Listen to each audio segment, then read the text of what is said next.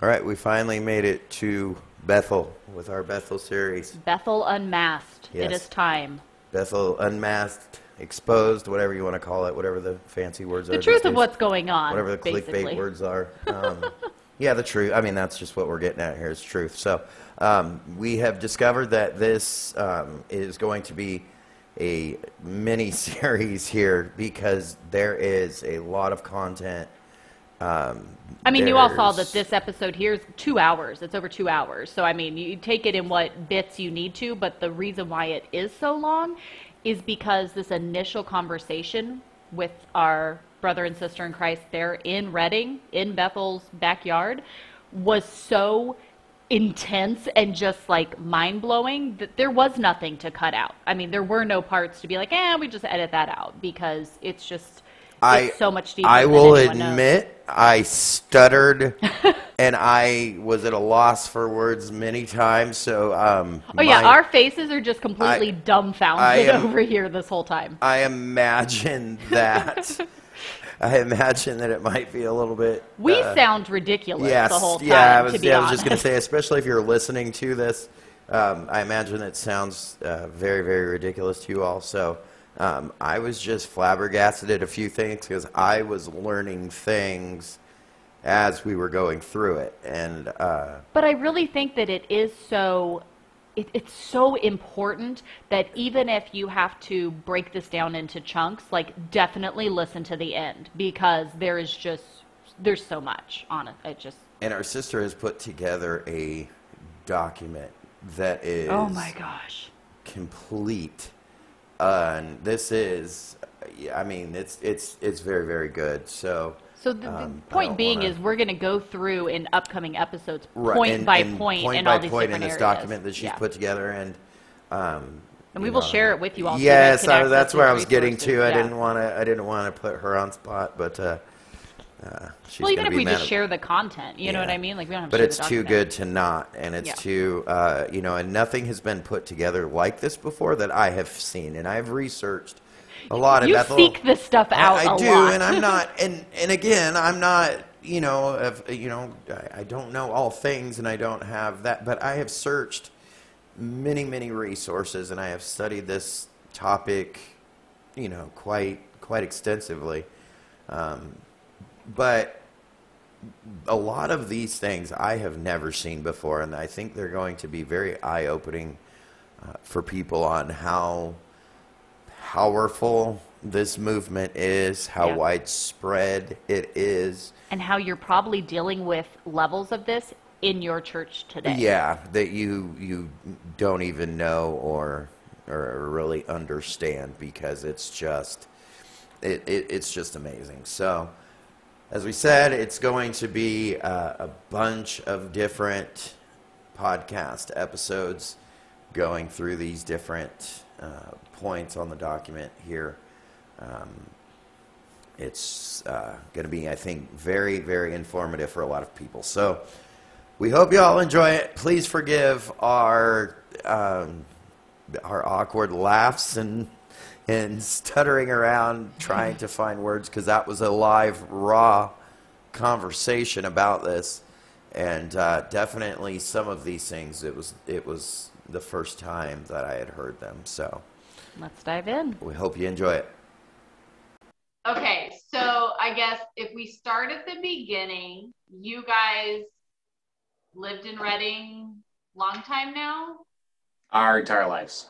I was born in a hospital downtown, and I've lived here my entire life.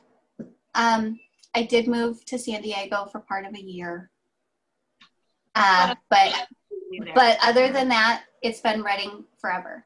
It's only been the Reading area. Yeah. And I was born at Mercy, and my grandfather ran Reading Medical Center. Which is the other hospital. Yeah, the other competing hospital here, and my grandfather was not happy about that. And other than Reading, I think when I was like 8 when I moved out to Cottonwood, but my parents were divorced, so I lived 1 week in Cottonwood and 1 week in Reading. Now granted, Okay. Cottonwood is only 45 minutes away. So it's in the area. It is still controlled and influenced by everything. You have to drive to Reading to actually do any shopping of any sorts. There's like no mall in between anywhere. Reading is the big town. Yeah. Y'all. You could either go to 2 smaller towns, which would be Red Bluff or Anderson. But if you actually had to go and get stuff like clothing that wasn't like cowboy clothing. If you didn't want it to have spurs and buckles and sparkles. Because rodeos are really big around here. Yeah. We got a couple of rodeo grounds. Yeah. And people who retire Bethel and get their one. horses. Yeah. Oh, yeah, because they own the Civic right there. Bethel owns a rodeo because they own the Civic Center. And the rodeo ground is rodeo. attached to the Civic. Wow. I thought that every time I think I know everything about Bethel. Your brain is going to blow up. Yeah. We're not kidding. Your brain is going to blow up, and I cannot express this enough. Like, you need to be sitting down and calm the entire conversation because you're gonna get mad. You're gonna get real mad. Well, people listening to this won't be able to see the video, thank God, because I'm gonna be covering my mouth a lot, going up and down a lot. There's probably gonna be a whole lot of that, but I mean, I led the whole series of podcasts up to this very interview just to, and I know we've been talking about this for so long, just so excited to finally get it done. But I think the most surprising thing that most people don't understand is how active they are in everything. Like you said with that rodeo. Like why do you have a rodeo? Are you kidding me? So they can control all the entertainment that comes into Reading. I sent you the list. Yeah, they are literally like the first it's the last paragraph of his introduction. Bill Johnson literally states exactly his plan. This is my plan. I am going to do this, and this is how I'm going to do this. And he is fulfilling it. It is what he is doing. He is taking over in exactly that way and infiltrating everything that deep. It's deep. It's very, very deep here. And nobody gets that. You guys have grown up in Reading, obviously, then, so you've seen Bethel come and the influence and the change and all of that. Have you guys ever been to Bethel Church before? Yes. Mm-hmm. Yes, we've both been to Bethel. Yep. Both have said it's really creepy when you go in. The feeling that you get when you walk in is like unnerving almost. It's weird. It's a weird place. But yeah, we've both attended there. Mm-hmm. We did not attend there full time because only visited. It's extremely charismatic. That's how I would have described it before. We're gonna sound ridiculous in this conversation because we didn't realize Bethel was known anywhere else. Mm. Literally, we thought Bethel was a thing in Reading and only Reading. And we've lived here our entire lives. And it's always been, it's just those crazy Bethel people. Yeah. They're just Bethelites. Because you'll run into them like randomly. And because they're like traveling like little squads around town. And those are very popular in California. I know that because we came from California. We had one in our town like that too, where we had that hyper charismatic church.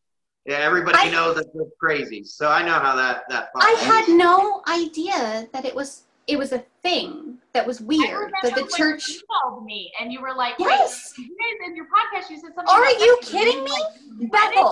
Bethel in Reading? Reading. Right. Are you sure it's Reading? Because this makes no sense. Reading is known by nobody. We live in a little town. Most people think that Northern California stops at like Sacramento. Yeah. We live 3 hours north of Sacramento. We live 3 hours south of Oregon. We live 3 hours from Nevada. And we live 3 hours from the coast. We are a 3 hour encompass, and that's the best selling point of Reading. We're close to everything. Yeah. Close to the mountains. close to the ocean. It was built as a retired town. Well, technically, the town was built here to service and build the dam to service and get water down to LA. That's the real reason why Reading exists. So I asked my mom, because she's lived here since the 70s. And I asked her, I said, I remember in my youth thinking and hearing often that Reading was a retirement town. That's how it was known. It was known as a retirement town. People would retire from the Bay Area, and they would come up here because it was warm, and there are lakes. We have 2 major lakes in our area. We have 2 major snowy mountains. There's a lot of things for retired people to do. So this was a retirement town.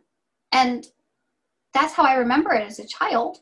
And I asked my mom, and she said, nope, that's exactly what it was. My parents, my grandparents, so her parents, moved here because of exactly that. It was a retirement town, and they moved here to retire. And that's how we ended up here. But it's not exactly known as a retirement town any longer. I also asked her if she recognized when the town started changing. Like, did you recognize a certain point when the town stopped being a retirement town and started to become something different? And she said in the early 2000s, it really started shifting, is how we kind of look at it. It didn't just change overnight. No, it was a slow change. It's a boiling frog. The frog doesn't know it's boiling and dying in a pot of water because you increase the water temperature slowly. So the frog doesn't notice that it's dying, but it's still dying. Yeah. Until next thing it knows, it's boiled. Yeah, but it didn't know it to begin with.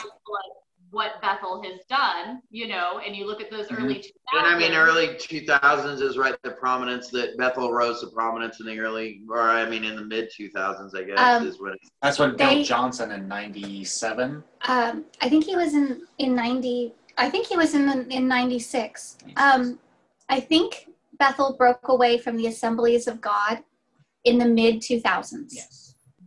And in reality, if you kind of linked things together, that seems to be the shift. The catalyst for the shift would be them leaving the Assembly of God and being able to be more them because they have less rules.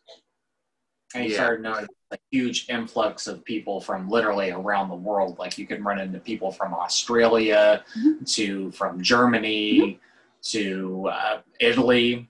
If they have an accent, and if they have a very heavy accent, they are almost always here for Bethel. Yep. Why here? How'd you pick Reading? This is a weird area. Oh, I'm here for Bethel. I came to Bethel school. Oh, I put my life savings into this, and I came to this school, and Reading's awesome. You're right, Sabrina, 96. Okay. See, it's not like I haven't looked up all of these numbers. No, I'm sure you did, but I mean, I'm sure you know this too. But I was just looking at it just to see because I wanted to see. I was pretty sure, but then I said 96 earlier, and so I was doubting whether it was 96 or not because I couldn't. I mean, who puts 2 years in the same 2 years? It is, and then they broke off in the Assemblies of God in the 50s, but. And what's amazing is people still don't understand how widespread they are and how deep this actually is. Because it's, if you've listened to my podcast, I don't even remember which one it was I did recently, but I was listening to my home churches, some of their music, their worship music, and 2 of the songs I heard, and I was like, I know that's Bethel. That has to be Bethel. That sounds like Bethel. That just sounds like them. Sure enough, I looked it up. Bethel. This is. And it's a Calvary chapel. It's a Calvary chapel. So I mean, this is like their doctrinal differences between Bethel, or I mean, they're pretty big, or they should be at least. Calvary Chapel is leaning more towards this charismatic movement too, which they are turning into a Bethel. I feel like that's what's happening with them, and that's kind of what I mean, there's so many. So for people that's listening, there's gonna be we've agreed that there's gonna have to be a few of these, quite a few, because there's more than we. Reluctantly. So much. Yeah, so much. And there, yes, reluctantly, but we know that there has to be, because there's just so many in so many different areas that people need to hear this and they need to understand this. And this goes right in with everything that I always freak out about, and what I try to spread information with the New Apostolic Reformation, and how this literally is one of the church's most brutal enemies right now that nobody knows anything about, but yet they accept it. They do all those things. What? No, it was just.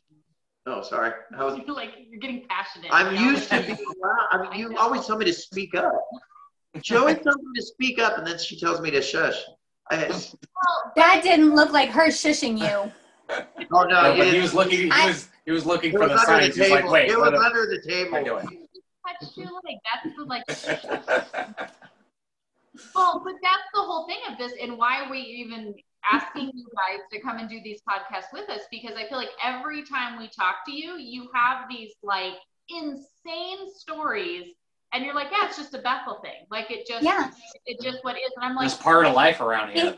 It's our mind is so I'm like, how do people not know this? Yeah. This is concerning. Even if you don't want to look at the doctrine and theology and all this other stuff, like I feel like so many of these things are so like, yeah, that's nuts. Like, how are so many people deceived by this? It's mind-blowing. Bethel does a really good job of splitting everything apart so it doesn't like trail directly back to them. So they create all these different companies of people that just attend the church, but then you find out that they're actually higher ups in the church, and then you know that they give out their own business loans, so they have like zero interest, so that way they can multiply all these companies. Especially with COVID hitting, there was so many places that closed. Hold on, wait. Yes, Bethel gives out business loans to their congregation to further the Bethel business. Now, I told you, this goes very deep. So they have a rodeo business loan. What the heck is going on? Like, okay, like Bethel owns our civic auditorium. I'm so sorry. They don't actually own it. They're renting it. Caretaking. However, the company that was set up to handle the affairs of the civic auditorium, because it's a very large building. It's where multiple concerts go. It's a big concert hall. Churches rent it out for Christmas services, lecture speakers, conferences. It's a big conference hall. But there was a organization set up to handle the finances of the civic. Most of the people who were the uppers of that organization were Bethel elders. So Bethel is renting a building from Bethel elders who then give the money to the city. Okay? The organization also controls who is seen at the civic and who can rent it out. Because they ran Justin Peters out of town, right? Yes. Yep. I know that you said this in a previous podcast that you were very surprised that Bethel, that they have a campus that you go to. Mm-hmm. Yeah. Okay. Yeah. Their campus is the civic auditorium. Every day, the Bethel students attend classes at our civic auditorium downtown in Redding, California. They own the civic auditorium and they're using it for classes. You can watch it online on YouTube. There are many videos about what their classes look like. But yes. On top of their main school. And then they have other schools, but that's their biggest one. They have other campuses. I'm so sorry. They have other campuses that you can attend. However, the biggest campus that they rent or own right now is the civic auditorium, and they fill it. That's not including their new campus that they're wanting to build. Which is supposed to be bigger than our like community college here. Oh my gosh, I have so many things to say. I know. I told you. Let me just say this real quick. Let me just explain to anybody listening why they are doing this. Is because, and Sabrina, you all know this too, but this is the New Apostolic Reformation is very, very big on the 7 mountain mandate. Okay, and what the 7 mountain mandates are, the 7 mountains, I don't have the list right here in front of me, but it's education, politics. I have the list. No, you go ahead. Religion, family, government, education, media, arts and entertainment, and business. Sometimes media is considered science and medicine because media is now kind of rolled up into the arts and entertainment and media because that's how we society absorb it. Mm-hmm. But those are the 7. And they literally take those 7 mountains. They're taking those and conquering those 7 mountains. And they're doing this on the authority that this is what Jesus wanted them to do and would have them to do. So you noted it, and you noted the verses in the list that you gave me, Revelation 11:15. Yeah, you've got all of them too. Matthew 6:10, your kingdom come, your will be done. They take apart from the Lord's model prayer, the Lord's Prayer. When the Lord says, this is how you should pray, your kingdom come, your will be done on earth as it is in heaven. And that's their big as it is in heaven, on earth as it is in heaven. So they are literally, they bring Christ's kingdom, and they are bringing the kingdom into all of these different areas of society, religion, just everywhere, to bring back the Christ. This is to bring the second coming of Christ in. Yes, they believe that making Reading as close to heaven on earth will be the catalyst to the coming of Christ. Not just Reading, but this is their model. This is the formula and the model that they're trying to accomplish to then formulate it out. They have a couple of these churches in England. They have 17 Bethel churches. I know, and that's Australia. I think they had one in New Zealand. This formula is being replicated, but they've chosen Reading as the experimental grounds to see if this infiltration of a society works or not. They're trying to figure it out. And if it works well with Reading and they can infiltrate Reading and invade, because that's the word they continue to use is invade. If they invade Reading, they can take it over and then spread it so that Christ will come again. Because Jesus is sitting up there just pulling up his little screen. How's Reading doing today? Is it my go-to? Not yet. Bill Johnson's got more. Really? And Sabrina, you noted the 2 biggest verses, Amos 3:7 with the surely the Lord God does nothing unless he reveals it to his servants, the prophets. They take all of these verses and they apply these to this, what's called in the study of the kingdom in the Bible. When we study the word kingdom, or any of the time that you see that, it's called the study of the kingdom. So this idea of kingdom now theology is this idea that now that the kingdom is here and now, that we absolutely, as disciples of Christ, have been given the authority to do all these things. And this is how you get speaking these things into existence, and healings and all these different things like this. And this is literally what they're unapologetically doing. Right. And I mean, it's just mind-blowing to see. And like you said, they're in England. They are all around the world. And the church does not understand how serious this is.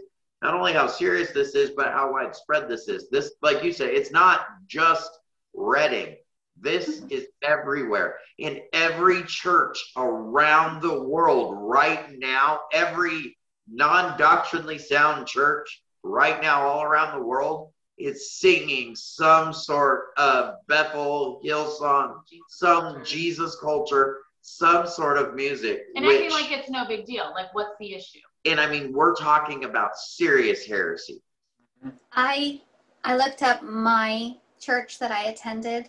I attended a church from when I was 8 until I had children and was an adult, and I took my children there. They were dedicated on the stage at this church. Because all of their sermons are online right now, I viewed one of them, and I had to scrub through the video because the songs were so awful. But then I started writing them down, and I looked them up afterwards. Well, after I viewed their worship session, I stopped the video, and then I looked them all up. Every single one of them were Bethel music. Every one of them. Every single song was by Bethel. Every song. This is one of the biggest churches in Reading. Not Bethel, the church I attended as a child. We have 3 mega churches in Reading. Yes, we have 3 mega churches in Reading. One isn't enough. No, we have 3. Yep. So, I attended one of these 3 mega churches for all of those years. And I have seen personally the infiltration of how a church goes from very solid to something that's a little milkier, much softer, easier to chew and digest. More appealing. It's baby food. Yeah.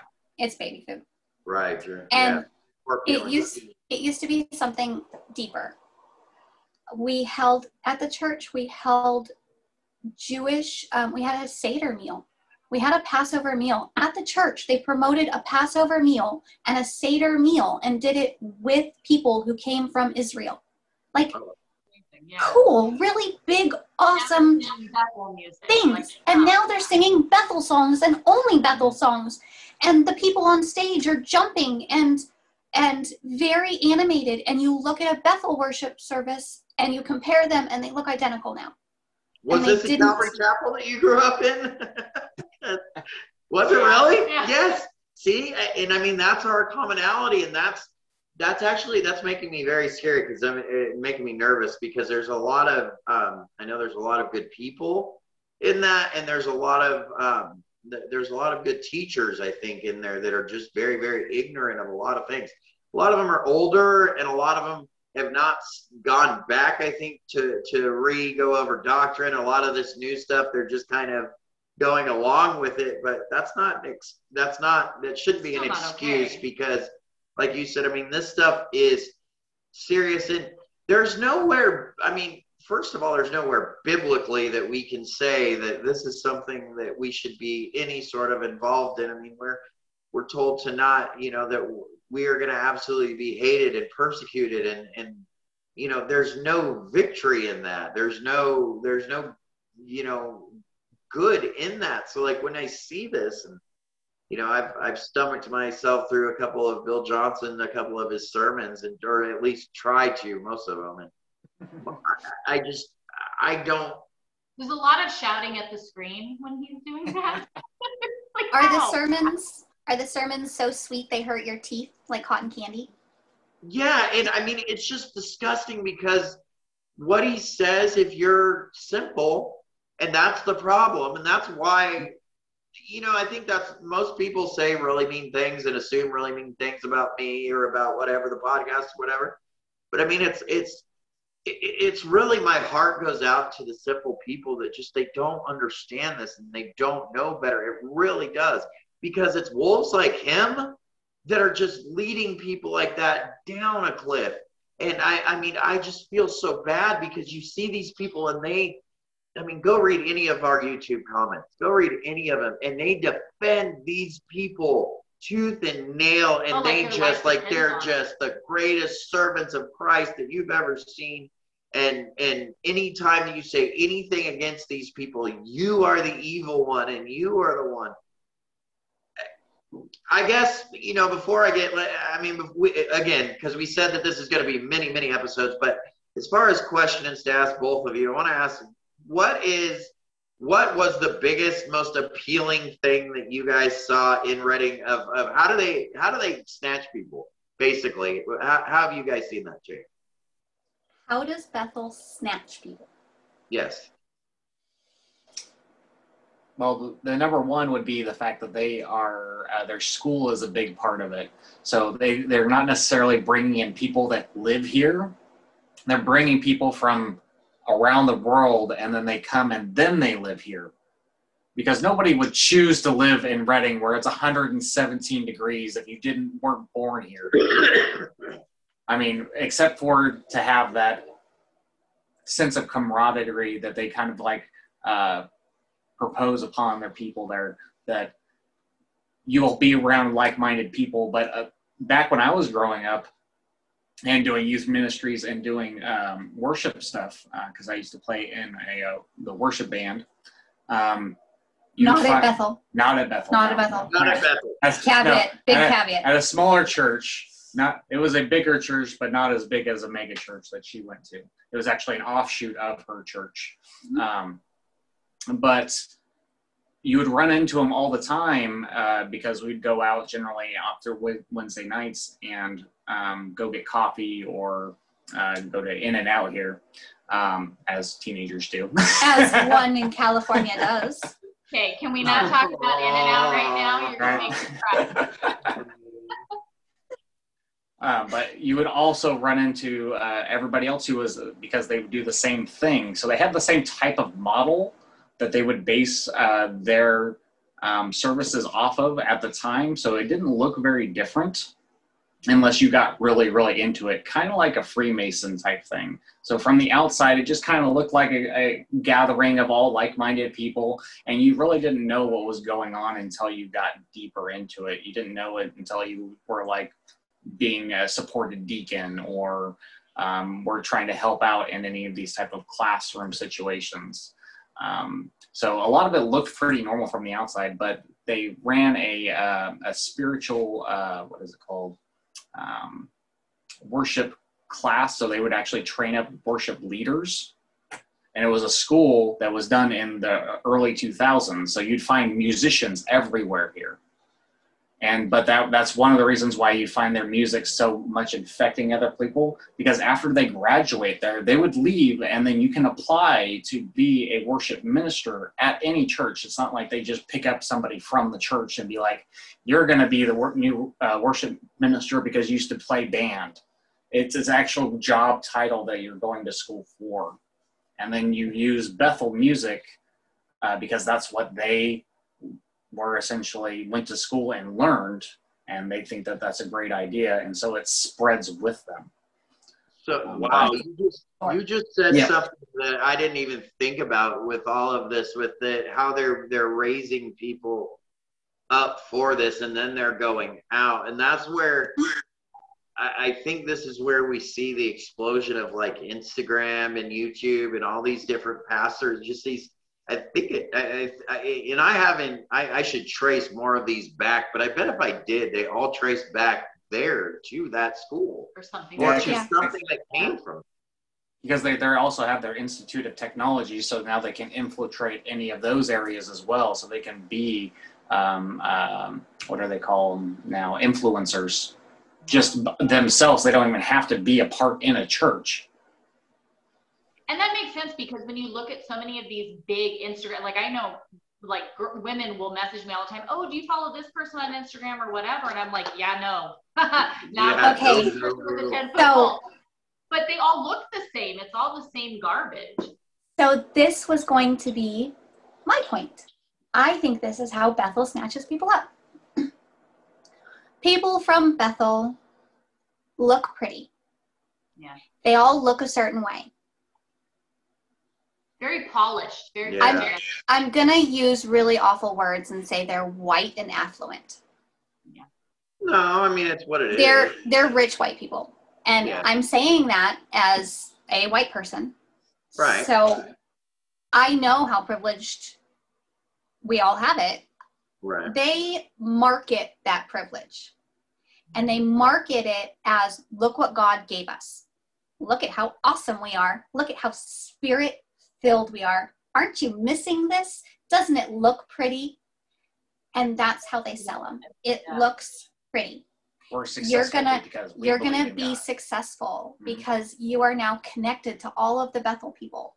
Look at all of the connections you have. Look at all of the friends you have. Look at this instant family that you just built. Look at this cult that you just signed up for. That's how it goes. It looks pretty. Because then all of a sudden you'll matter. You'll be in the in crowd. Yeah, you will be part of the in group.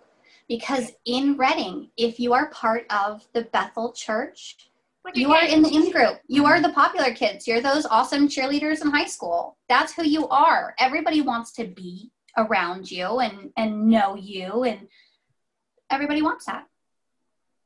And then everybody wants to be that, so they then want to be part of that so that they can then be admired and worshipped by all. Because you'll find like whole areas around here that are like the bluffs areas, which is the really nice apartments to actually live in. They'll actually probably at least a third of the entire buildings will be just filled up with just Bethel students. We'll get into that later. I have a couple of articles on that in that list you will like to read. Yeah, I mean, again, how many of these do you think that we can do? Because going into it is going to be extremely important. As far as I really want to go into every single different little thing, just like you did. You put a lot of work into this already, Sabrina. You did a great job. You're right. I cannot do anything without saying names. But you did a really good job with putting this together, and I think that we could actually break this down into different episodes because of all of the information that you have of how deep this goes. Because they've invaded everything and literally control everything. Okay. When y'all were like, oh, well, Bethel's awful and everybody knows about Bethel, I thought everybody knew about Bethel, right? Like, I just thought, oh, okay, everybody knows about Bethel. Everybody knows how deep they go. Everybody must know how awful they are. Everybody must know because Heidi and Brandon know. Obviously, everybody must know. I mean, no, I didn't realize that everybody didn't know this stuff. Everybody doesn't realize how it's all connected. Everybody doesn't see the everyday life of how infiltrated and invaded our town is. They don't. And like you said, I don't, both of you, I think, alluded to it, but how... need to control its town? Like, you look at that, it's like, why, if this is just truly a church, they're just truly serving the Lord, like, why do you need to be controlling and doing all, like, that's not normal. They don't, and they don't. Here, let me tell you why they do it. The desire for heaven is right and healthy, but it does not replace our commission, your kingdom come. Your will be done on earth as it is in heaven. Matthew 6:10. We were not commissioned to look into the clouds for his coming. Acts 1:11. We were commanded to occupy until he comes. Luke 19:13. Occupy is a military term, and according to kingdom values, occupation is always for the purpose of advancement. That is from the last paragraph of Bill Johnson's book, Invading Babylon, which is his 7 Mountain Mandate book. He literally sets out what he is doing, why he wants to take over, and how he wants to take over. This is his manual. And if you're biblically illiterate and spiritually immature, nobody's going to know this. Why? No. Well, how can you argue that, right? Like, obviously, I can't argue Bible verses. I mean, this says, your kingdom come, your will be done. How am I to argue that logic? The Bible says it. Well, the Bible does say it, but it says it in context to something else. Exactly. It says it with other words before it and after it that all round out to make one whole point. And if the whole point is not what you're putting out, you're putting out a false point. They make context to be the enemy. Yeah. Because that just kills them. And he thinks of it in military terms, literally. Occupy is a military term. Mm-hmm. According to kingdom values, occupation is always the purpose of advancement. Well, and honestly, you think of like stories of people in like the outer English islands and stuff during, Nazi Germany coming and invading, and they take over these little places, and like you hear people's stories of what life was like during the time that but it's funny because so many stories that you guys have told and these different things with, all these articles you've sent us, I'm like, how's that any different than them being Nazi Germany and you guys be, you know what I mean? Like it's literally the same thing. And that's where, they use the term invade, and it just and that's our problem when people go, I just like Bethel music. It really speaks to me. It really, touches my spirit. And I don't know all about where it comes from, but it sounds good. And it really helps me with my walk with the Lord. And it's like, how? Well, how is supporting this truly helping? By listening to their music, you are supporting them financially. You are throwing your dollars at invading our town and supporting the NAR movement and their formula. You are supporting it being spread all over the world financially. And nobody understands it's financial. This part is financial. You're throwing money at them. Here, take my money, benefit, be awesome, keep growing. Make more music, infiltrate more, but they don't realize they're doing. Do they have like a lot of local concert events? Like, do they do like? There was okay, so it made like national news, and I'm gonna be really awful and say things like pandemic. Okay, I know. So our town went on lockdown, just like the entire world did.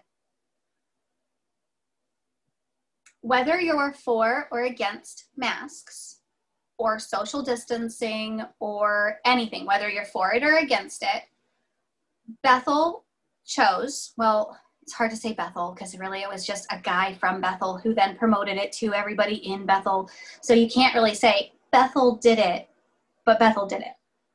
That's the way Bethel operates. Because they can't be the last one at blame. The mafia. Right, exactly. They always have a scapegoat. They got scapegoats everywhere. Yeah. Okay, so they held a worship session at our bridge. We have a world we have a world famous bridge. It's called the Sundial Bridge. It literally tells time. Our bridge tells time because it's a giant sundial, and it literally tells time. Like in an airplane. No, you can walk up to the sundial and you can see where the line is on it, and it will literally tell you the time. Our bridge. I've never seen it actually work. It was where we were knitting in public. I know it was. I've just never seen it actually work. I've been there many times. It's like it is a world famous bridge. Okay. Now, they held this worship session underneath the bridge. It's there's a museum beside the bridge. It's a park kind of area. It sounds all homeless. It's not. It's like a big yuppie, like if you go and see like an England like river joint and they were like, we built this fantastic it's one of those bridge. Okay. It's a pretty it's a beautiful backdrop. People take photos there. It is legit a place. Bethel held a worship session there. And it was on our first little bit of lockdown, and there were like 1,500 people who showed up to it.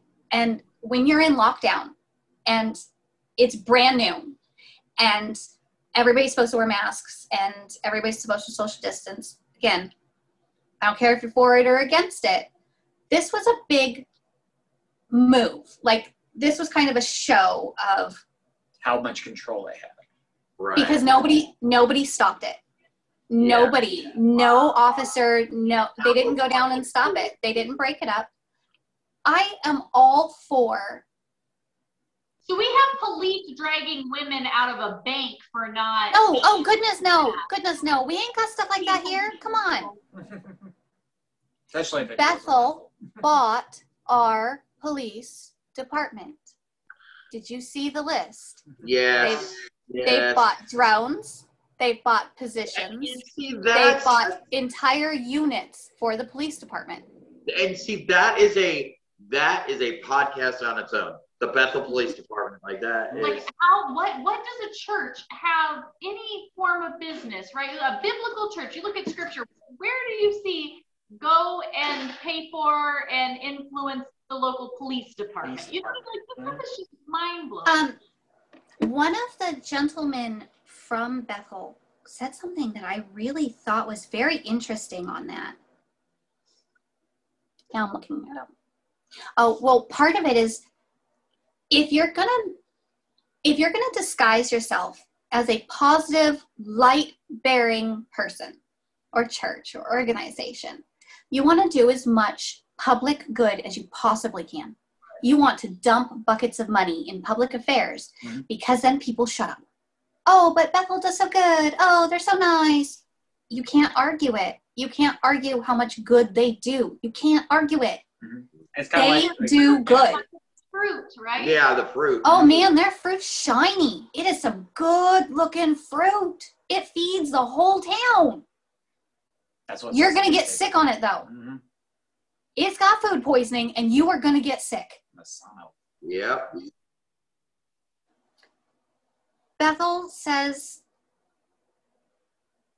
things like there is a lot of growth downtown and we want downtown to be successful. That's because Bethel is starting to build everything downtown. The civic, okay. So the civic that they own and do all their classes at is literally right beside the Sundial Bridge. They're all in one little area. It's kind of like a park or a museum area. We have a very large Turtle Bay Aquarium Indian Museum right there. And then the Sundial Bridge and then the Civic Auditorium. And they're all just right there in one cul-de-sac. Oh yeah, so there's some outside amphitheaters there too that I'm sure that they resource a lot of. Yes. So all of these are in one cul-de-sac. At one time, Bethel was not allowed. They were literally and legally told they were not allowed to be at the bridge.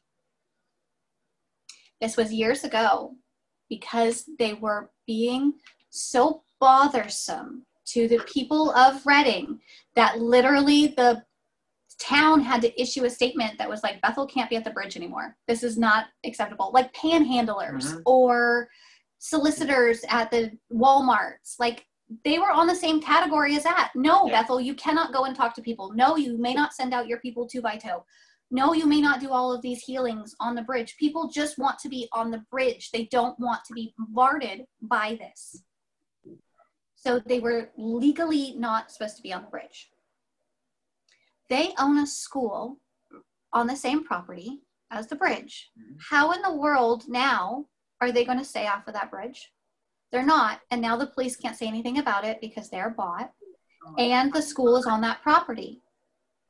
It just so happens that we now have a new hotel that's right there. We have a fancy dancy brand new hotel that was just put in right beside of this to house the people who are going to the school right across the street. That was built there to actually be for the bridge. We could discuss the fact that Bethel is buying up the entire downtown area so that their Bethel students have more housing. We could talk about that Reading people are being pushed out of their housing that they've lived in for years and years because the developer realizes that Bethel turns around 800 or 1,800 students a semester or a year. Why wouldn't I want that money? Because that money is more money than the people who are just renting in our town. Rent has gone up.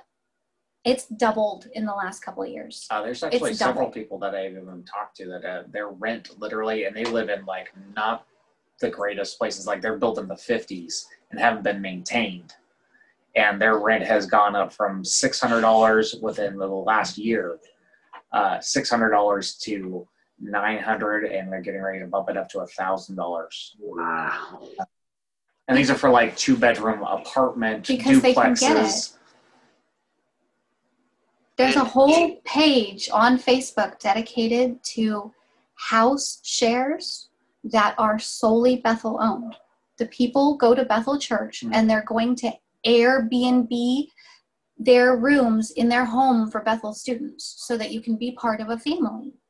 It's kind of like a foreign exchange student style. This is hard. It's hard to explain how connected all of this stuff is without sounding all conspiracy theory-ish. And in reality, I thought this guy wore like a tinfoil hat for years. Yep. And I sound just as crazy. It's not that I didn't believe him before, but now I just sound just as crazy. Because it's nuts. I mean, this is like to normal people and this is like, but again, this is what frustrating. This is when you just listen to Bethel music, you just like Jesus culture, you just blah, blah, blah, whatever. Like, this is what you're supporting. This is. You are throwing your money at the invasion. You are doing that. It's not biblically sound either. So, I mean, it's garbage all around. But then on top of it being garbage music in the first place, this is what you're supporting. This is what you're doing. Yes. This is a mafia that like parade, like. Is there lots of small business in Reading, by any chance? Yes. There was, yeah. Yes. No. Yes, yes, there is. There is lots of small businesses. It's all owned by Bethel people, right? Yes, it is. That's where I was going with and that. lists of them. Any place new that is small, family owned, or it is a unique building of any sort, it's going to be Bethel owned. So recently we got a lovely bakery. Artisanal bakery. It's an artisanal bakery. It's one of the articles actually mentions this bakery in it. Yeah, I saw the bakery. They were Bethelianites. There's actually a production company here that is a Bethelite production company that makes movies that are actually like award winning. I'm going to send you one of them. Don't worry. It's great. On YouTube, you can watch a series called Red, White, and Blue. It's about Reading. It's put on by them. There's also a movie on YouTube called The Trump I Know. It was produced by Reading. It is an actual movie. Go watch it on YouTube. It's great.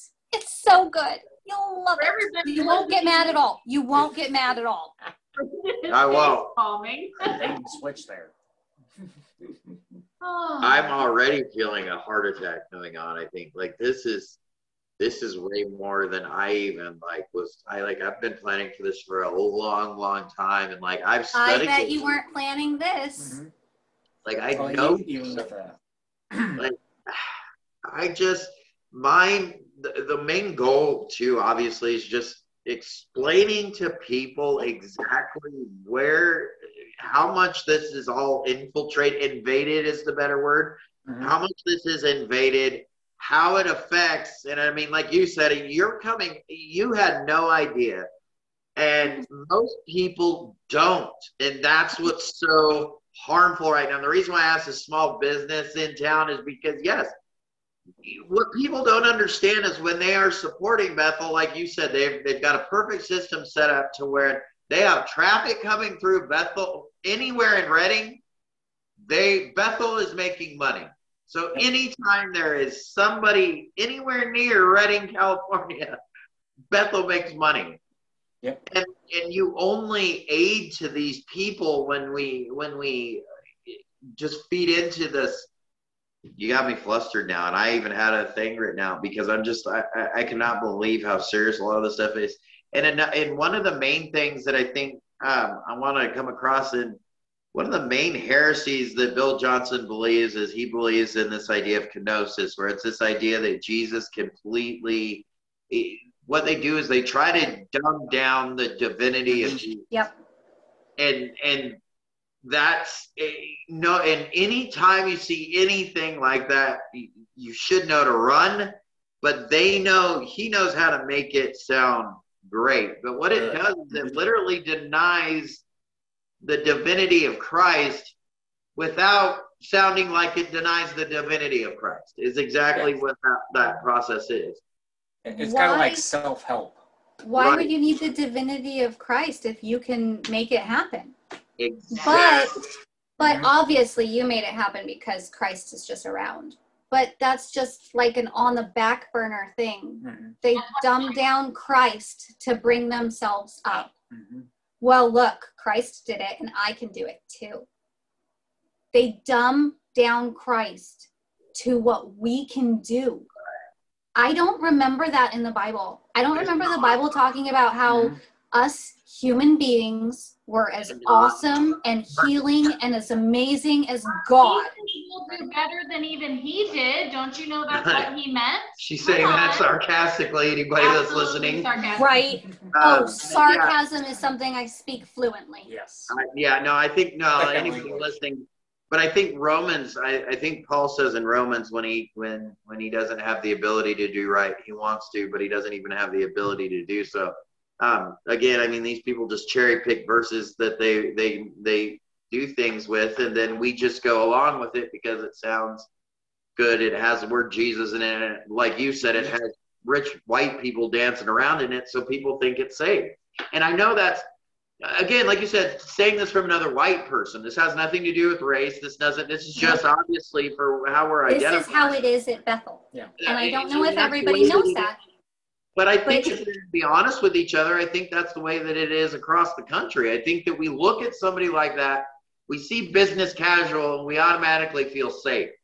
Because we go, the person that looks all nice, and like you said, the beautiful people that look good, well, obviously, those are going to be the ones that I want to follow. Those are going to be the ones that we're going to run to whenever something happens. We're going to trust. Especially when they say Jesus, I'm all over that because, that's goodness grief me. Wow. Okay. You ask a question. Because I need to formulate a question. And then we probably need to let them, we have held them hostage for this one. And we need to plan out more of these. I know we need to, and this is what's hard to try to pick from all the things that we need to talk about in this, but I know we've covered a lot, but is there anything that, I know we're going to break down and kind of get into specifics, right? We've touched on a lot of topics, and we will in follow-up podcasts talk a little bit more specifically and in detail about these things, because there's just too much. This is to just give you guys a little taster of everything that goes really deep and how involved it is and how weirdly involved it is. All of this goes deeper, and we could talk about each individual topic. And tune in for more. Yeah. We all communicate on a daily basis, and we're constantly what? This is crazy, so there's a lot here. But is there anything that you want to make sure that you share today? In this first one, was there anything specifically that I just want to make sure that we give you guys an opportunity. Is there anything specifically you have one opportunity to tell someone hey, this is what it is? Is there anything specific that you would want to make sure to share today? I know there's probably the fact that Bethel, a lot of people will just think of a church in a town and not think a whole lot of it. But literally the amount of their congregation makes up 1/10 of the people who live in Redding. Oh. We have 90,000 people in Redding, and there's supposedly 11,000 people who go to Bethel. They own 1/10 of the city in just their congregational numbers. Just reported numbers. Numbers deeper than that. Bethel has to be. I'm going to make a bold claim because I don't see anything. I think this is probably one of the largest cults. Yes. Ever. One of the most it's not evangelical because it's hyper charismatic. That's not really you can't. But Christian cults. Yeah. This is one of the largest Christian cults. And it's infecting. And like you said, any church that isn't biblically solid that's playing they're not biblically solid, therefore they're playing their songs. But it's literally infecting. If you were to take how many people, so you just said 11,000 there, just in your town. In our town. Yes. Everywhere that's being infected by this music, these teachings, these doctrines, these beliefs, all of these things, like these numbers are just, I mean, literally like rivaling the Catholic Church as far as just. I read one statement, and I'll have to look it up and find it, but it said that Bethel imports more students. It was either number 1 or number 2 in the United States. It imports the most students of the United States. It's either 1 or 2, and I'll have to find the reference. I believe that 100% with the numbers. But they, it's 1,800 students. So it's a lot. It's not a small little rinky-dink school, and that's only BSSM. That's not any of their other schools. Mm-hmm. That's only BSSM. If you go to Bethel Tech, that's a different. And if you go to Healing School, that's different. And if you go to Sozo, that's different. And if you go to their Transformation Center, that's different. And if you go to their healing rooms, that's different. And if you go to their prayer stuff or their art class, they're all different. And I want people to know that it's a different Jesus. Mm-hmm. It's different. It's not the same Jesus. You shouldn't be worshiping him. no, and I mean, I that's a think great point. that they're pushing out their Jesus and disguising it as the same guy I worship. But if that imposter looks right and sounds right, they're going to believe that imposter. And he's an imposter. Oh, it's Buddy Christ. He's an imposter. Stop worshiping him. No, exactly. I mean, amen. You couldn't be right. You couldn't be any more correct. It's a false Jesus that cannot save. It is. And Yes. so I guess what I want, I guess this is a question, but also your answers will also show the importance, I think, of why we're doing these podcasts and everything too. But how do you think that this would have skewed your view of life and Christ and all of these things continuing on, or because I think before we met and before you start coming to our church, you had started knowing that these things weren't. You're like, this is weird. Yeah, they're not right. I don't know why, but feel this good. is weird. So between you two, what is it? How do you think that this type of Christ and learning affected or would have affected you, if that makes sense? Because I know it didn't, because easily for a lot of people, this type of Christ makes people either walk completely away from the faith, or just go deeper into this heresy. But it's most of the time it's shallow, nothing Christianity.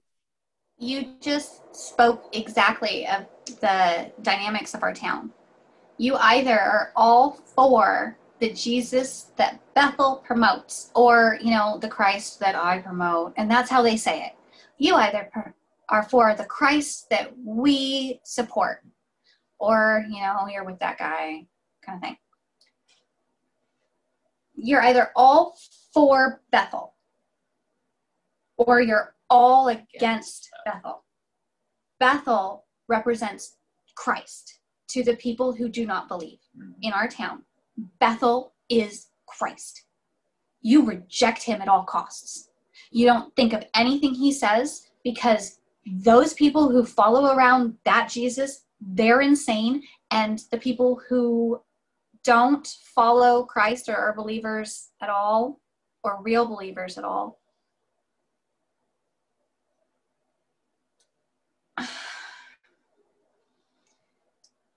That's upsetting. I mean, Yeah.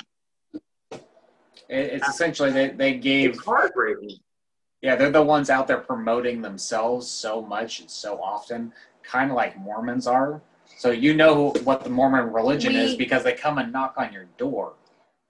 That's the same type of thing. And so you either are really for it because you needed somebody to talk to, and they came and wanted to be the person you needed. the person that you needed, or you're the person that was like, you're kind of crazy. You shouldn't be asking all these personal things. Get out of my house. Get out of my house, yeah. Let me go. I'm trying to shop and go and deal with my kids. I don't need you to stop me and ask me if I feel that there's something hurt about you. Oh, did your shoulder hurt? Yep. I bet your shoulder hurts, doesn't it? Stop in the grocery store and talk to me. I've had them try to get people that I went to church with that literally were like wheelchair bound. Like we would carry them up their chair, up the stairs to go to service with us. And like his legs never worked at all since he was born. And they were like trying to like convince him that he can now walk because they prayed over him. So Gentiles, and I guess I'll call non-believers Gentiles at that point, they see that and they go, that's disgusting. That's disgusting and crazy. Why would I want to buy that snake oil that idiot is selling? It doesn't work. Christ doesn't work. Why would I want that? Like, why would I want to buy into that? Why would I want anything to do with that guy if that guy looks like those Bethel people and they're gross? So Bethel is either people that go, no thanks, I don't want God, I don't want your, I don't want any of it. Yes. Bethel. I get why people would think that. It is so heartbreaking in our town, the dichotomy of believers versus unbelievers and how passionate they are. Because it's not Christ they're battling. It's Bethel that they're battling with Christ's name on them. And they don't want anything to do with that. And the people who are following Christ are like taking up their swords going, no, this is not okay. We're going to take over the town because you atheists are awful. And the atheists are like, oh my gosh, Bethel is ruining everything. Christ is ruining everything. We must destroy Christ. Yeah. Kind of like the modern day Christian Crusaders. Yeah. Took up the name. And Catholic Church took up the name. Mm-hmm. Yeah, it literally sounds like the Middle Ages. Like It does. It sounds. Yes. It does. It's a very modern version with lots more music and gold sparkles, but it's a modern day version of that. Drew, you said something interesting earlier. You said it's like the Mormons, and it really is because they are involved much the same way for different reasons. They are, but still in the way of bringing the kingdom. They're not charismatic, but the way that they work. Mormons are very wealthy. They're into politics. They're into all these things, just like Bethel. We've discussed this before. My sister lives in Mormon country. Her mother-in-law was a Mormon. Her husband was a Mormon. My sister's husband was Mormon. So they are like in Mormon country. We knew Mormons. They were our friends. So we know exactly the Mormon look. And I hate stereotyping it like that, but They have a look. You can tell who they are. They're greatly dressed. They are smart. They are well cut. They are cute people. I mean, who doesn't want to believe a cute person? Yeah. But that's how they goat you in. They support Mormons, support their own. They are business savvy. They give out loans of their own to their own congregational members. They support their own to the end. Tooth and nail. I will fight that mine is right. No question of, maybe this is wrong and why am I doing this? What is it? I need to know what it all summarizes down to. And they don't. But they're pretty. And they're wealthy. And I think and they talk nice. The big issue is that most of these religions rely on the fact of wealth is going to be the prosperity of you believing. That's what you're going to get out of it. And that's what Bill Johnson does as well. They're selling God. Because their big thing is, what is it called? He's called it like EMOP or something like that. I had somebody who used to work in the church, and he had Bill Johnson actually pray over him for it. Essentially, he said, you'll get everything in your life just served that will just be given to you as wealth for believing. And that's honestly where I think Satan's biggest lie is getting us to not understand heaven and the kingdom and Yeah. eternity. Because the moment you don't properly understand that, you're not living heavenly minded, looking forward to the kingdom and all of that. Who doesn't want to succeed here? Who doesn't want to have a nice life and get to do good things? Like, why wouldn't you? Like, that seems greatest life. Duh. And I want lots of money. I want all of my problems taken care of. I want that. But this is not the way to get it. You don't buy into a cult to get riches. You don't. And it's exactly that. They're trading it for the riches of this world right now. But And I'm going to tell you, it looks good. But don't you feel like, you know, and I don't know which verse it is off the top of my head, maybe you do, but you know the verse where he says, you know, truly they will have received every blessing that they're going to get in the here and now, right? Like when you look at this, and it just makes those scriptures, it's Matthew with the Pharisees. Yeah, but it just makes those scriptures come such to life because you look at this and it's so like my heart, I'm not angry at these people. I'm not mad at these people. My heart is for these people because I go, I'm so sad for them. Exactly. And So it's because sad. all the good that you're ever going to receive is what you're getting now. And I know that all of this burns at the end. It's nothing. And that's awful that you're believing into it.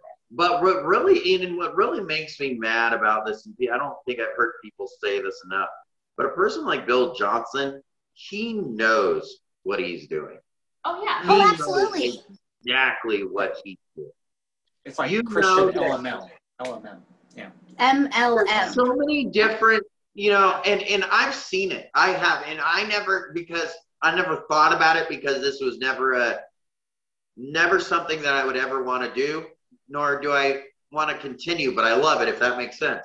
But so I would never do this, but I have seen doing this so many different opportunities where you're like, man, people ask you the most vulnerable questions. Mm-hmm. And you can literally, make the Bible say whatever you want it to say. To your benefit, And like, right? and I think that's just not that I would ever do that, but that's our flesh. And I think not that thought went through my head, of course, to do that, but I go, it scared me because I was like, wow, this is exactly how they do that. They take somebody who's weak like that and they prey on her. They know exactly what they're doing too. And that makes it worse because, I mean, that's just all sorts of abuse. But he is not a stupid man at all. He's Bill brilliant. Johnson He's a is genius. insanely smart. He is the most brilliant marketing businessman I have ever seen in real life.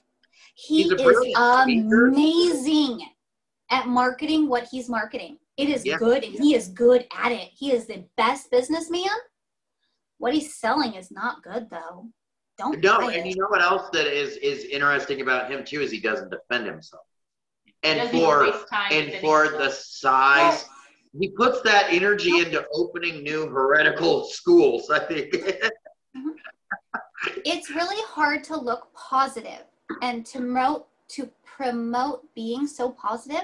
If you're going to get nasty and defend yourself, you have nothing to defend yourself for. You did what's right. Therefore, you don't have to make a statement. You don't explain yourselves to people. You're on God's side. God has your back. So he doesn't explain himself. You know how much brilliance that makes? Like, that's a brilliant. It's so smart. It is so smart. But how much you have to not care about what you're doing to do that? Like, there's no way that I will, from somebody that has just recently had a mental breakdown because of teaching and because of these things, I will tell you that this does that to you. And you're like, if it doesn't, and these people are saying these things, and you're just smiling and making your million, there's something seriously your wrong. Conscience is completely You have zero conscience because there's no possible way you can do this. People can't tell you and share the things that they share with you and you not get upset. You know, not at them, but I mean, just at situations. Like, it's heartbreaking. I mean, It's literally, you deal with the most heartbreaking situations of people's lives. These people are broken. They have nowhere else to go, nobody to talk to. And, it's just, it just makes me so much more mad on that shepherd side of it. And that's why I do what we do with this podcast. That's why, bringing you guys on here to help us spread not the truth and just knowledge of how deep and how bad this is. Well, you started out as nobody's reaching nobodies. Yeah. And right. I think the nobodies need to be reached. Yep. I think that affluent white people who have had the word preached to them 75 different times in 75 different sparkly rooms with the gold and the flags, and we have to stop presenting it to the same people in the same way. Yep. And we need to say it right and get it out right, so the right people. That sounds awful. That sounds awful. What you mean, though? Yeah. No, it but doesn't. So you It can hear doesn't. it the right. I'm not one of the right people. That's not what I mean at all. No, But I know. No, like I the think, right person at that time who needs to hear it in that Yes. way. I've been preached the Bible forever. Every single Sunday. Every Sunday. It didn't matter if it was snowing. You were going to show up there in a skirt.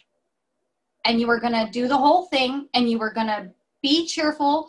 And then you were going to go home and do it all again on the next Sunday. Like, you were there every Sunday. I went to Awana's and I learned all the Bible verses.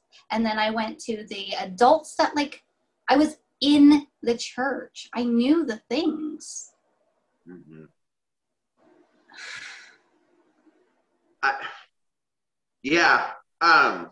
And I guess I didn't realize that I was that frog who was boiling until somebody said, hey, frog, that water's awful hot. Do you want to get out of that awful hot water where it's gross? You know you could. It's over here on the light side of North Carolina. I mean, good thing you're going to be moving here soon. So, I mean, we'll get this taken care of. We'll really be frogs getting out of this boiling pot. Literally. We're really going to be jumping out of it all the way across the coast. We had no idea we were boiling. We didn't know how much it infiltrated and how small the twisting was. Yeah. How small and subtle everything changed. Yeah. And when it started to subtly change, it actually had a big, deep impact. And the impact on the congregation who took it in and ate it, we were the ones who were sick on it. Yeah. And then got confused. And I have to unwind and unravel all of the education that I was taught, because some of it was right. Right. But some of it was wrong, and I'm confused on what's wrong. So I have to go back and reanalyze everything. So now I'm having to relearn everything. And I doubted all of it because an idiot taught me. Yeah. And that's how I felt. Like, if you're taught by an idiot, you have to stop everything that you've ever known that idiot has taught you, and you have to go back and relearn it. And it's hard. It's very difficult. I'm an adult. I spent 36 years doing it one way. Yeah. I have to wake up one day and just turn around and do it a different way. That's hard. It's hard not to think that, well, if I just did it this way, God would bless me. And if I just, maybe if I just had more faith like Bethel said I should, maybe I wouldn't be so sick all the time.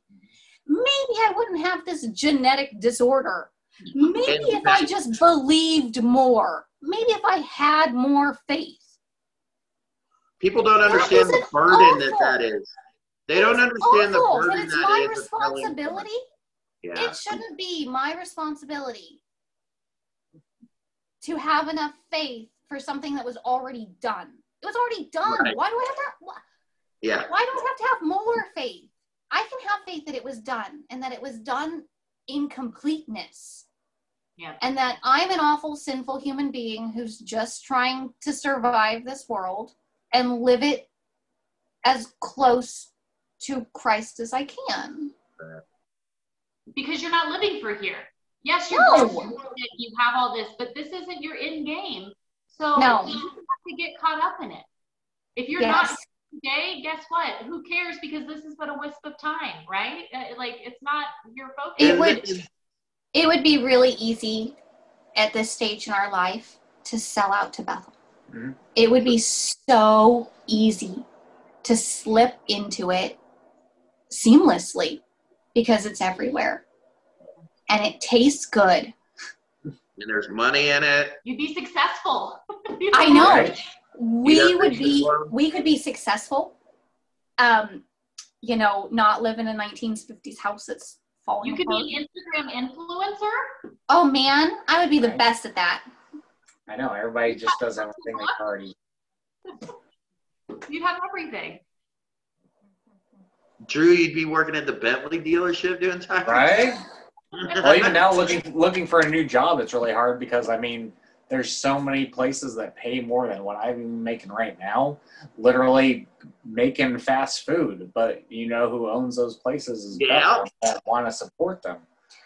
Even our coffee shops, there's like probably Dutch Brothers. Dutch Brothers, there's Kaleidoscope Coffee, there's the new It- one that just opened up over at the mall.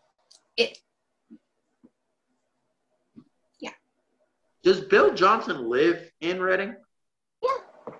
Well, I think he lives on I like think he lives on the outskirts. but- outskirts of town because we have millionaires that live here oh yeah, we have They just $1 million don't homes live all over. in town. They Yeah. live on the Or up in the hills over. or they have these really, really awesome properties in the middle of Reading, and they're all gated off, and they look like castles on the inside of them. And I'm talking legit, like they look like a castle. So you'll be driving down like one of our main roads, and you'll see this gated, gorgeous gates, ironwork, brick, beautiful. Oh my gosh, they're so pretty. And then through the trees, you will see this giant brick mansion that looks like a castle. It's got like 6-car garage and the whole spires and everything. We have millionaires that live here. I didn't know any of this. I thought we were some podunk town. See how redneck we are? All the fancy folk. You're on the wrong train, man. If you just join that No, Bethel, you it could be ain't. there too. I mean, it would be so simple. Drew could get in with a business that we're owned with them. Mhm. We could be part of their like family. It would be easy to join a cult. Man. Wouldn't it? But But then Wish I Charles was Manson makes you go kill people. right? But then you all have to drink Kool-Aid. Yep. I Can't do it. yeah, it's really hard. High price for your soul. It is. It's a very high price for your soul. And people pay it all day long. Well, I can't thank you again. And I think these future podcasts that will be, or these whatever videos, They'll be podcasts. podcast. Oh yeah, they'll be podcasts. Well, I want to follow the document that you sent me, So if we because do the one document that you section- sent me breaks it down perfectly of all of the different things. Plus, we're going to have resources to give everybody to back up anything that was talked about. For like I said, there was a lot of work put into this, and it was done very, very well. Yeah. So it will be all there for people to access. Right, because And- then we get those people who comment, they're like, oh, we don't know who these two people are. Do they even live in Right. Reading? Any people can make up any kind of nonsense. Exactly. I want to make sure that everybody realizes exactly what we stated was at least in some fashion or another in our local newspaper. And I'm not saying that they're not biased, but that's the information that was presented to our town. Mhm. So I have access to all kinds of things like this. And so I tried to give every reference so that other people could see the depth of the involvement. And then they're not taking my word for it. They're not listening to just the information that I'm saying, because I know nothing. I know nothing. I've lived here and I've experienced this stuff, and I have access to our newspaper. And I can tell you all kinds of personal experiences of what it's like. And then I can also show you what it's like for our town publicly. And that's exactly what we will be going through. Yeah. Because I think those are the things that we've watched. There's been a couple other people that have tackled Bethel cultish. I've watched them, and I have sat there yelling at the screen. You've almost got this right. What is wrong with you? Why don't you know this rest? What? No. That's because all See, the and that's information what- we're getting is not even from Reddit. It's just like kind of looking it up online and watching everything that they presented. The Twisted, I think it's Twisted Church. Stephen Kozard. Yeah, Kozar. Okay. Yeah. I watched one of his videos the other day, and it said something about how obviously house prices didn't go up in Redding because of the car fire, and that they didn't succeed in getting the Sacramento air connection. Which we do. I don't know what he is talking about. We have both of those things. Yep. House prices, they went up $100,000 overnight. Yeah. Overnight, $100,000 more because of that fire. That fire took out houses that were then needed by people. And then we have a town that supports a school that needs a rotation of buildings. Bethel got the airline connector from LA and I think it's Sacramento. They got that. We have both of those things. What's he talking about? I even had to make the airport ramp bigger so that way they could have the bigger planes come in. Like, I watch these videos and I'm like, you almost got this right. Okay, so the church, one of those documents, one of those documents says that the church essentially bought the airline. What they did was they put in a bunch of money saying that they were going to buy part of the airline, and then they put in a retainer saying that if their students didn't buy X amount of tickets, that they were going to support it and just financially buy them off. So if they didn't make it through their students, they were going to make it and give it to the airline regardless. So it was beneficial for the airline to come to Redding. So the airline came to Redding. They have bought, I'm not kidding, they bought police officers, they bought drones, they've bought units, they've bought airlines, they've bought businesses. Huh? Everything in the price. I didn't even know you could buy some of these things. Yes. Oh yeah, if you have enough influence, yeah. So their new campus that they're buying is $148 million. Oh my God. They have spent $148 million on one campus. They have others. 10 million of that 148 million went directly to the town. It went directly to the infrastructure of the town because the town was given money to change and build up that area and that the road and the light and the off-ramp. They were able to improve those for the people who were going to be there. So the town got $10,000 in one of their streets and roundabouts and freeway exits. They got it all taken care of. You know, for those zoning permits that they needed passed. It's going to be right across the street from where our community college is. Oh, really? This is one of their buildings. They just bought a building behind Drew's shop. It was $4 million. Which was an they bought that. outrageously It's the high Sozo price. building, the Transformation Center. They own that. It's $4 million. They own it. How many schools do you want me to show you that they own and own the building for? Yeah, most places here that if you have a small business, you definitely do not own the building that you have your business in. You're renting it. Especially if you haven't been there for longer than 20 years. Oh my gosh. And is there a lot of giving that happens inside of the church itself, or is that just mostly from Okay. One of the people who were written in an article that I was reading, they said that by promoting the church and by supporting these businesses, the church asks for at least 10% tithe. So I am a business, I'm a lender, and I'm going to lend you 10 grand to start a business. But now I'm going to ask for 10% back for a tithe because you're benefiting and you're doing a great job. But don't forget to give to God. I am God. I am Bethel. Don't forget to give to God. Also, don't forget you also have to pay interest on that $10,000 loan. But don't forget that 10% to God, because that makes sure that you're going to be part of the beneficial growth. Like, you're going to be part of that financial growth. You got to do your part so God can do his part.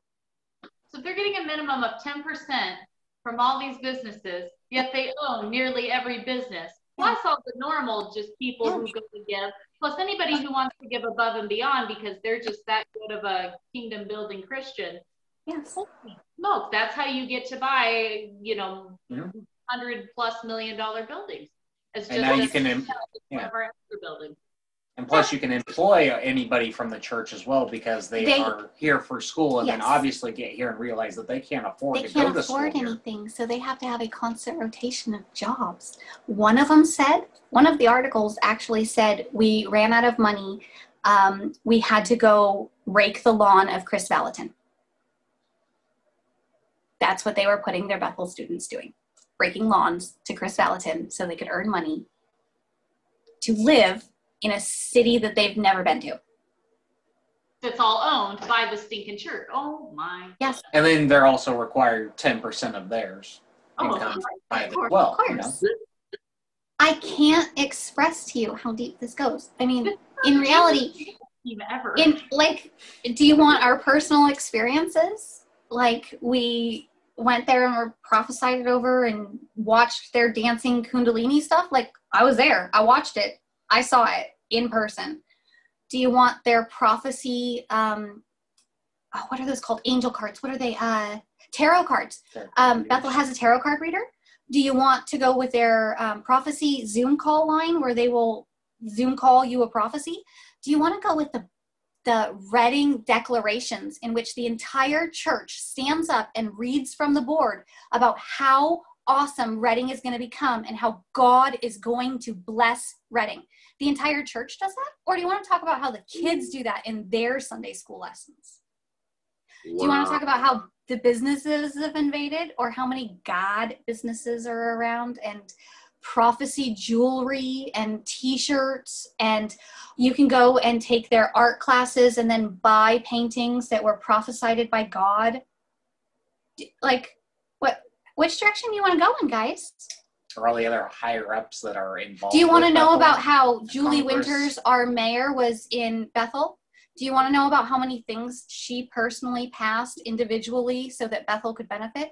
Do you want to learn about the tattoo parlor? On Earth. Do you want to do you want to talk about the tattoo parlor and the smoke shop they closed down that has been a Reading institution forever because they didn't like the paintings on the side of it? And who wants a smoke shop downtown where Bethel's going in? Where they bought every piece of land. Who would want that?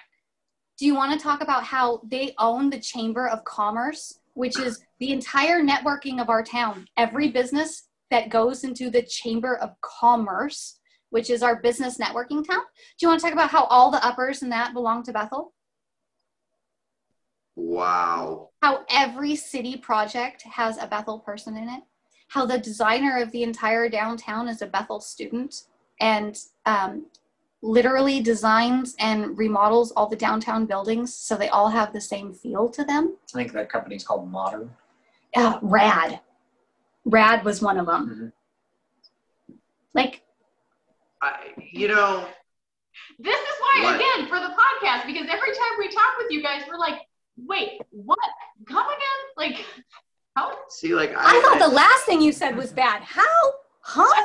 Exactly. I knew a lot of this, but then there's so much that I didn't. And obviously you have blown my mind with how ingrained they are into the things that...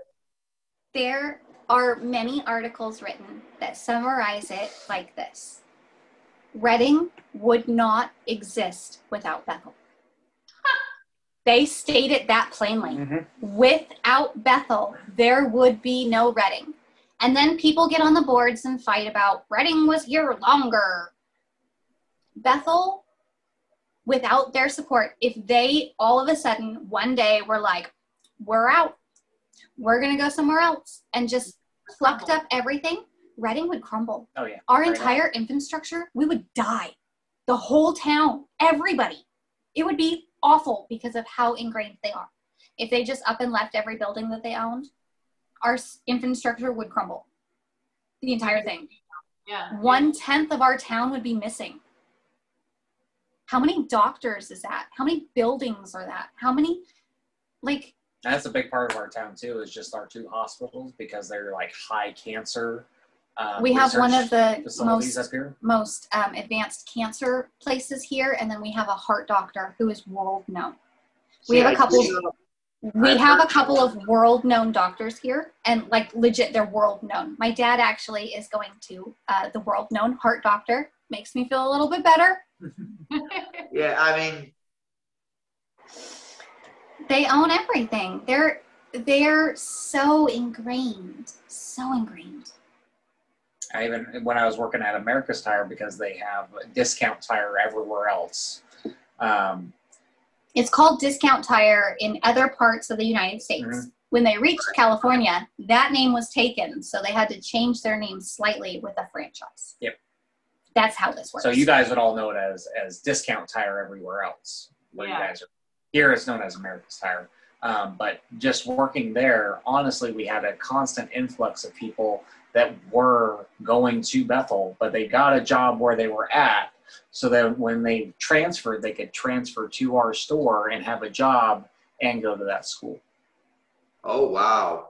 So I've seen that happen a lot with bigger businesses, even like Targets and Walmarts. They'll get a job, whatever it is in their town, and then save up some money, and then they'll transfer with that job to come here to go to Bethel. That's unstinking believable. And, you know, we don't see any of this difference in society from training and doing all of these schools and all of these different things. It's funny that people don't question these things. It's like, where, you know, if these things are effective and they're actually doing things and training all these people, where is it? Why is our world falling further and further away? Why are our numbers of Christianity, and even, you know, some of the more recent polls and everything, I mean, 60% of people don't even believe that the Bible is the Word of God. I mean, but yet we're I mean, you said how many students a month? Oh, they have about 1,800 students. I think it's a year, because they take. Okay, so a year. Each graduate is supposed to be there for 3 years. So it's a 3-year school. And then there are other schools that you get a certificate or a license in a year. But their regular BSSM school, that's 3 years. So, like, why isn't the world being changed, right? Why are people still... Why isn't it, like, fantastic and amazing and the best thing ever? Because I think only, like, 10% of them actually leave, and all the rest of them just stay here because they can't afford to leave. Obviously, that's why Reading's so good. Right? Reading is so good because we have all of the people who have graduated from Bethel and who are making the world a better place again. They're all here. There's lots of people that have been here for the last 20 years because they moved here for Bethel. They came here and took their class, graduated, and then stayed. Because in that time, they created a family, and then all their spouses that were already here living, they have all their family here. You're living in heaven. Yep. Yes. I'm not kidding. There are signs around Reading that say heaven on earth. Like, so do you guys have... It's like triple digits and it never rains, right? Yes. It's like the surface of the sun. Yes. The surface of the sun is now heaven on earth, obviously. But, those, like, green freeway signs that say, like, how far you have to go to somewhere or the name of the town? Okay, so we have some of those around, and they say heaven on earth. But it's like a freeway sign, and it says heaven on earth. Reading. Yes. Oh, wow. I didn't know that. Oh, wow. Yes. I have so many issues here, we don't know where to start. I told you, that's why I sent over this list, and I'm like, I don't know where you guys want to go with this, and I know it looks like a big old brain dump. Now you see why it looks like this? But at least it's color-coded. That's why I said the way that this is unfolded, I think this is unfolded as a good first one, because this at least introduced all those things in the list that we talked about. So the next podcast that we do, I think we are going to go straight to the list. Okay. Because so much. this opened that up perfectly for people to be able to get to know you guys and hear us talk and know that this is not, and you're there. There is absolutely no, goal here, influence that you're trying to, there's nothing. People often accuse me of, I've got a couple of my YouTube comments pulled up so I could just read them. People often accuse me of just wanting to pull out dirt on other people, they accuse me of speaking with little grace. Why would anyone want to know Christ? Because I call out these teachers. They call me divisive. So these are all these things that I'm saying we're definitely not. That's not the goal. The goal is to show you how serious that this is. Mm-hmm. I love people from a distance, but I love people. I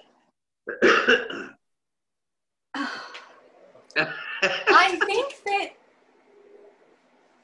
my heart breaks when they're being misled and they don't know it. I love these people deeply.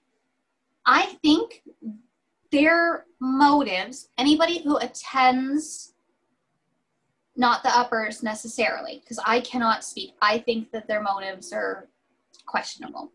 Yeah. But anybody who is just going there and just attending their church or just listening to their music, I don't question their salvation. I don't know if they have it, but it's not like I'm going to question it. Sure. I think quite a few of them, I think most of them really, really have a yearning to know God. Sure. And they see this fancy version of God and they're like, oh my gosh, that's a God I want to know. That looks like fun. I want to know that God. And I think that that's leading them astray for financial gain. Yep, that's exactly what it is.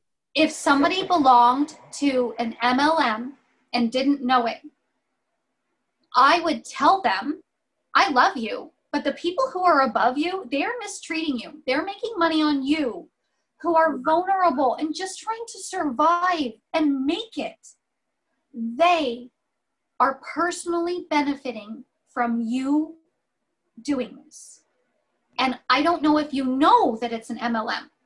I don't mind that you're in the MLM. You can make your own decision. You are your own human being. I will not force things upon you. But I love you enough to tell you that MLMs exist and that what you're looking at, in my opinion, is an MLM. But I really want you to see the same information that I've seen. I'll look at your information, no problem. But I want you to look at my information and I want you to see that I love you and that I don't want you to be hurt by people who are trying to benefit from you. Amen. I love you that much. Amen. I don't want you to suffer. I don't want that for you. So Yeah. I care deeply about these people who are being manipulated for gain. I can't tell you the hearts of the uppers. I can't tell you if they're saved. I don't know. I sincerely hope they are, and that maybe they're just misguided right now, or maybe being used in some very strange situation to bring more people to Christ, because that happens. Sure. Oh. Sure.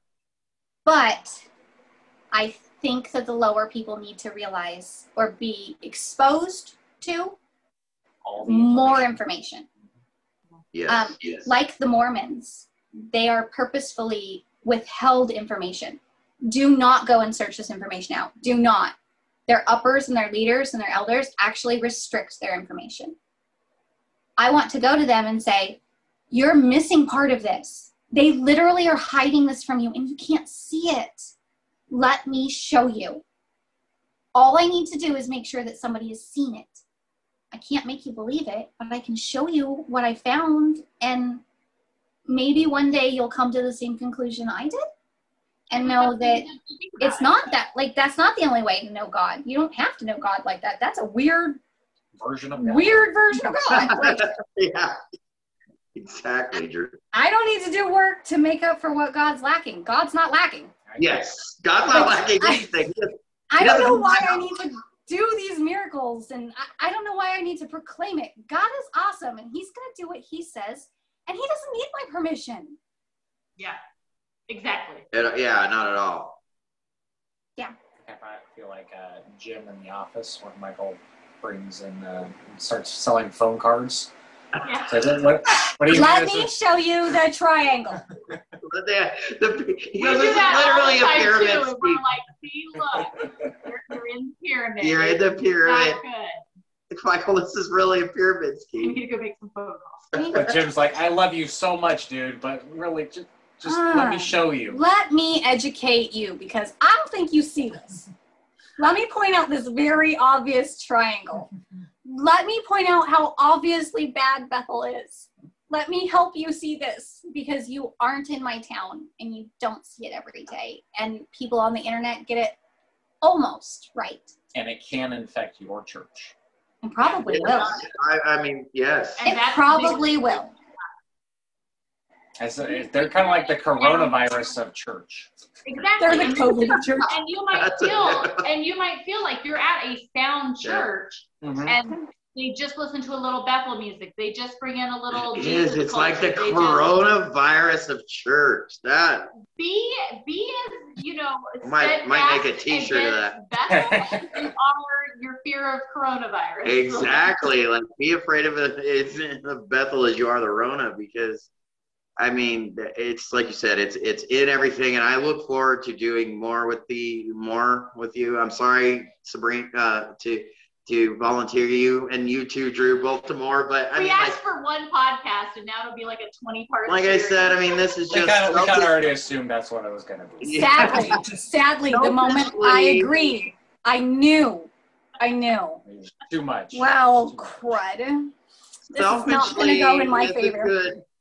This is good for me, because people finally get to hear that, no, I'm not just being mean. I work with these people. I talk with these people. I have more people in my church just like you that have been through the same situation. They're not in Reading, but they've come out of the NAR in this movement, and damaging. It's damaging. I can quote all kinds of Bible verses. Like, I was taught them. I wasn't taught them in context. Yeah. But I can tell you them. Like a good Christian, Honestly. right? Like, I can. Mm-hmm. I can tell you them like a good Christian girl should. But that doesn't mean I know them in context. That doesn't mean that I understand what they're actually saying. It just means that I can repeat words in order for a candy bar.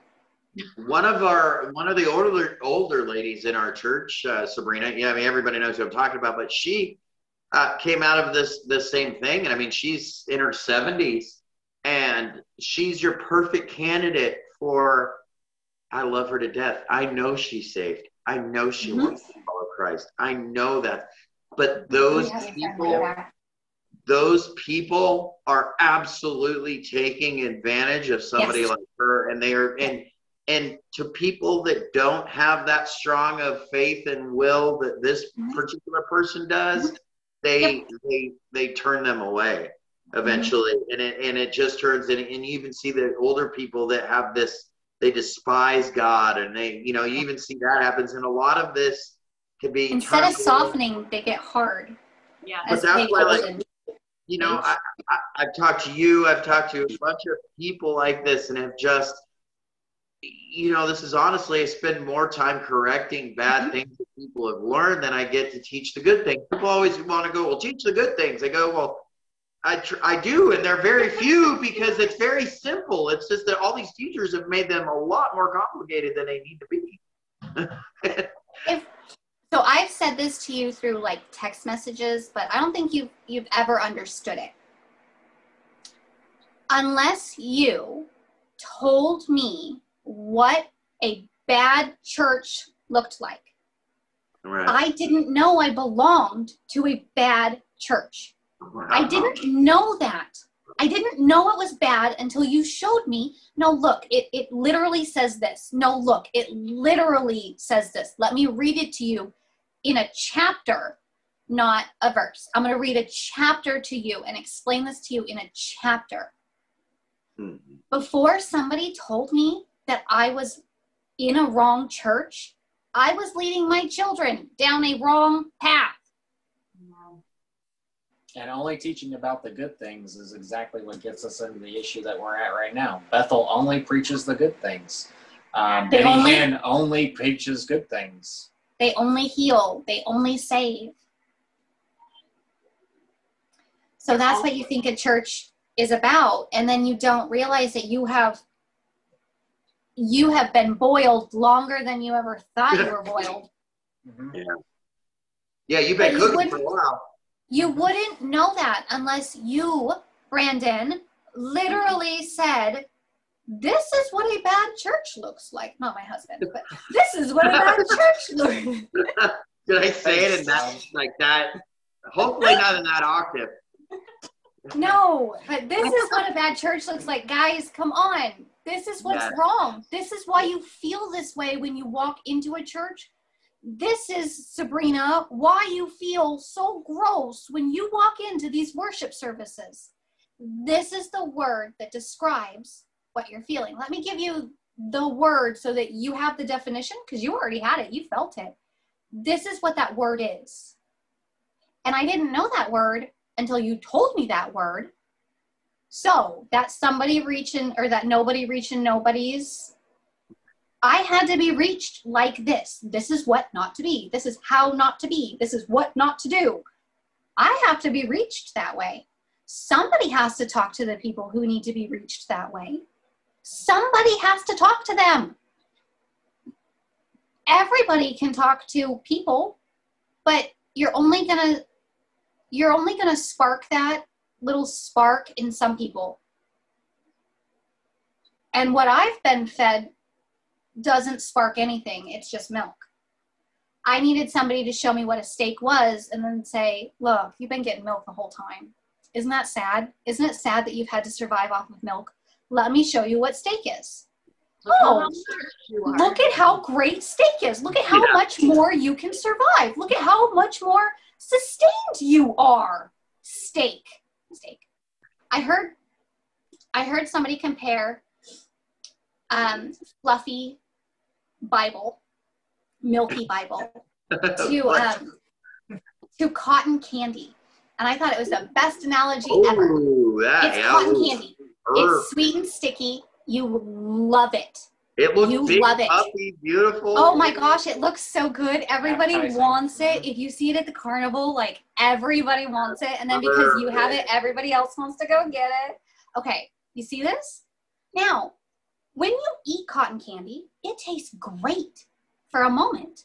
It tastes really good. And it's like, yes, this is delicious. I love this. And then if you eat the entire thing and you're going to throw up on your way home because it made you sick. You should not live on cotton candy. That's perfect. You need more than sweet cotton candy and fluffy sustenance like air, because that's all it is. When you put it in your mouth, it dissolves. It's air. It's nothing. It looks like substance, but it's nothing. It dissolves. You need a steak, not cotton candy. You can't live on cotton candy. You can eat it for a while. You can dabble on it, I guess. It's not good. But it'll make you sick. You can't survive on it. You need steak. Also give you diabetes. And what happens when, for those people, once you get sick on something, right? You walk away from it. You don't want to touch cotton candy again. Ever again. Like, because you ate so much of it that you threw up, and then every time you eat it, you think of that throwing up. You think of how ill that thing made you. Like, no, that's how ill Bethel music makes us. That's how ill their formula makes us. we just happened to see the marketing behind it and the dynamics of his business mind. That's it. Which he has done, and I will not stop stressing this throughout this whole series, but which he has done to affect and permeate every area of doctrine and music in the church across the world. And when you have this heretical doctrine like they teach, that they're just throwing this out there in their music, and it's going all across the country. Like, this is heresy, like in little bits of it everywhere. And it only takes some music to get you in a different mindset about all of these different promises that God has for your life, for all these different things. This gets you into this, it gets you in a completely different mindset. Because you're emotionally charged now for whatever it is that the music is singing. The word you guys are looking for is hypnotized. Yeah, that's the exactly. word you're looking for. Exactly. Because that's what it does. It's rhythmic and it's formulated to be this way. I heard one of the worship pastors talk. You have to play this kind of song, and then you play this song, and then this song, and then you play this kind of song. And this is the formula and the order you play songs in, because it heightens the people's emotions. It keeps them at a heightened emotion, and then it casually brings them back down so that the pastor can then gain control and speak. They have a formula for this to make you feel certain ways and control you through music. Like, this is what they're taught. So if they're hypnotizing or guiding music this way, why do you feel like you're not being hypnotized by it? Right. Like, that's literally, that's what they're doing. All right. Sorry for the abrupt end, but after making it through this nearly 2-hour long podcast. A little over 2 hour, yeah. Yeah, we ended up at this point, we had been on for 4 hours talking, which we had a lot of fun, but we edited it down a little bit. Yeah. And this is where it ended, so we will be picking up, as we said in the introduction, we will be picking up with our next little mini-series episode of this Bethel Unmasked, Exposed, whatever. Yeah, taking these 7 mountain mandates, right? His goals of what they're trying to do there, and looking at each one in the category and seeing what the heck they're doing. Yeah, exactly. It's disturbing. And I was okay. Yeah, I mean, I guess I could have said that in the intro. I was thinking that I wasn't going to mention what we were going to do, but I don't know why. The 7 mountain mandate basically, and go through each individual points of the 7 mountain mandate. And like you said, just it's scary stuff, man. And this is probably things that even churches in your community practice that you're just unaware. So, but they're bringing heaven on earth, starting there in Redding, California. Mind you, it's 120 plus every day, and they're running out of water. But heaven on earth, here we go. Yeah. All righty. Thank y'all for making it this far. We'll see you next time.